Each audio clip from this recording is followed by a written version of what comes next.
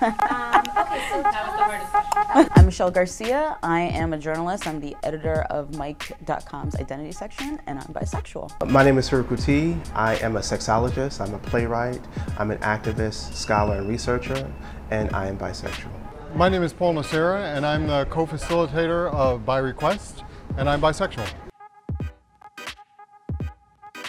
Early on, when I was interviewing somebody at The Advocate, I was interviewing an old guy, and he said, "Oh, it's great that there are lesbians at The Advocate." And I was like, "I'm actually bisexual." And I felt like this weird, like, almost guilt. And he was like, "Don't be ashamed. Like, be proud of that. Like, that's who you are." And I was like, oh my God, this old guy is awesome. And he is right. It was right after I came out to my sister as gay, because my attractions to men were so strong that I couldn't see anything else outside of that. And then I met this woman, and we started dating, and everything seemed to work. So I said, well, I guess I'm not gay. And since then, I was 19 years old, I'm 54 now, I've been bisexual.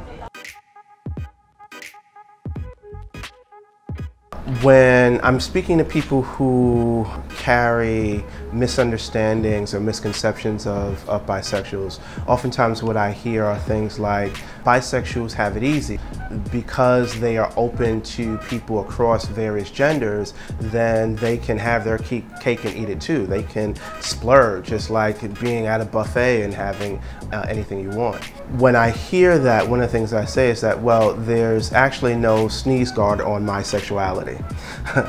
And so we exist in a world in which being open to that buffet makes you a target for attack. Because we live in a binary world. We live in a world that says you have to be this, you have to be that. You have to choose a side. You're either with us or you're against us.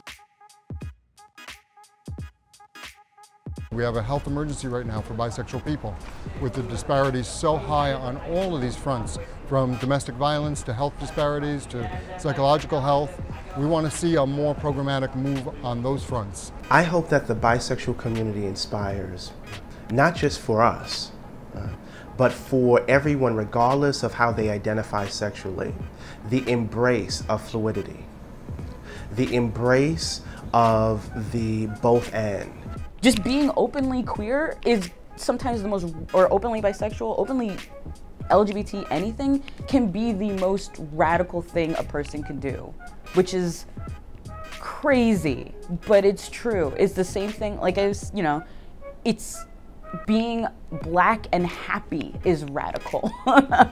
Being, like trans and successful is a radical thing. Like, and it's crazy, but that's what we can do as a community, is be happy and vocal and present and visible and help young people realize, no, you're not crazy. You're not alone. There are tons of us, and it's totally cool. Like, Team B is great.